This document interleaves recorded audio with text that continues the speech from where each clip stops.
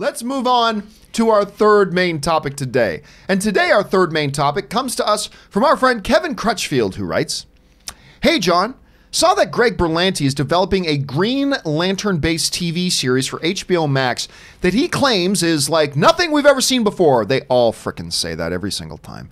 First, a Superman TV show, and now a Green Lantern show in development.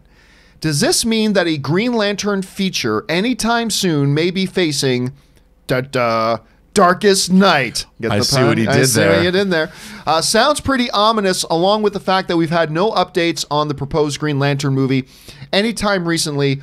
Would love to hear your thoughts. Rob, you know, they did just announce a new Superman CW show. What I said on my show the other day was that I think this is probably an indicator that Warner Brothers ain't going to be moving forward with any Superman movie anytime soon. We've been talking for a couple of years, and Warner Brothers has been bouncing around this idea of Green Lantern. Number one, what do you think about the idea of them doing a Green Lantern on HBO Max?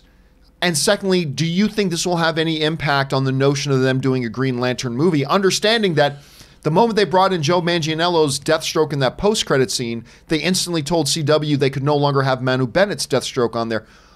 What do you think about the idea? How do you think it's going to affect any movie prospects? First of all, I've always loved Green Lantern. Ever since I was a little kid, I love the Green Lantern Corps. There's such a rich mythology there. I will even admit this, John. I own the Blu-ray of Green Lantern. I like Ryan Reynolds' Green Lantern. I like all the stuff on Oa. I like the Watcher stuff. The villain stuff, so weird, the Parallax stuff. But a Green Lantern show could be badass. And I'm really excited for it. I don't think there's going to be a movie. But there's something else in this announcement that we're not talking about, is they also announced an anthology show. Yes. And I think it's Strange Adventures, I think, which is based on an old anthology comic. And they talked about they're going to do an Adam Strange is going to be one of the characters. I mean, I love Adam Strange.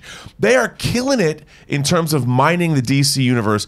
And both of these shows are going to be on HBO Max. And I am deliriously excited for both. The idea that they're going to have an anthology DC series, God knows what they could do with that. I cannot wait. And seeing the Green Lantern, I hope this is the Green Lantern Corps. You know, I want to see everything. I want to see the Watchers, or not the Watchers, that's Marvel. I want to see the Guardians of Oa. I want to see the whole Green Lantern Corps. You would be a great Green Lantern. They should put Aaron Cummings. Aaron Cummings would make a great Green there's Lantern. A lot of cool female Green Lantern characters, and I would love to see all of them. They're all in various shades. I mean, I want to see all the shades of lanterns. I want to see the Blackest Night happen. I can't wait. Aaron, I mean, look, I know that you already said, you know, this is more Tom's gig, but still, I mean, these are major properties, and now it's moving over to a streaming service, which is becoming a bigger and bigger thing now. What did you make of this news? I think it's very exciting. First of all, Greg Berlanti, I love. He's the Shonda Rhimes of superheroes. Yeah, that's a great way to put it. That is a great way to put it. I mean, this guy, I don't even have enough fingers and toes to count the number of TV shows that he has currently on the air, much less the number of shows that he has produced throughout his career. I love the fact also that this is going to HBO Max, because as popular as his CW shows are, they're obviously limited in the content that they can put out. I think the fact that this is going to be on HBO Max is really going to push that, and we're going to see a much darker side of Greg Berlanti. And I don't think that I think that's not a coincidence.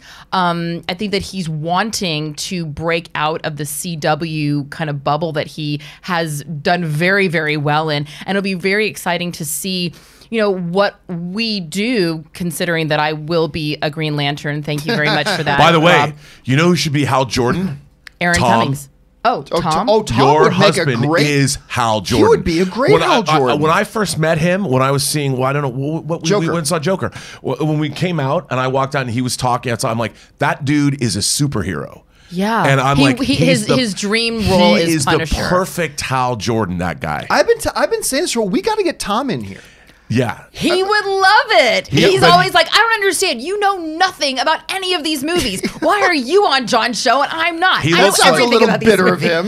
He's a little sour grapes. I'm kidding. He's probably watching the show right now because he actually does watch the show. No, I'm just kidding. No, Tom would be fantastic. He's got to call his agent and get on that because he would be a great Lantern. Well, Tom actually does not have an agent right now. He's recently parted ways with his entire team and is a solo venturist. Well, I guess he's making check changes. Check out heading out from New Degnan, York. Degnan. All right, guys, question here is, what do Pitching my you guys husband. think about this Green Lantern stuff? Do you think it's going to affect their coming movie? I actually think it will. I don't hold your breath to see a Green Lantern movie anytime soon. No. If Warner Brothers and their patterns stick true. But do you think maybe it could? Jump down to the comment section below and leave us your thoughts. Now that All we've right. cast the show, they should just Exactly. move forward.